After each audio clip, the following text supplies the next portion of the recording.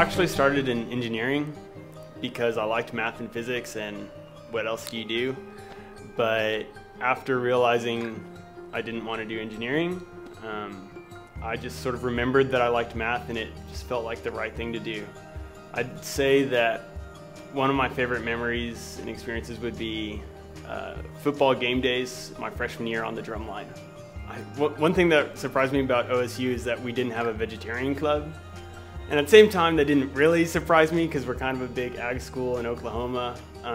But then I decided to start one anyway, and so now we do.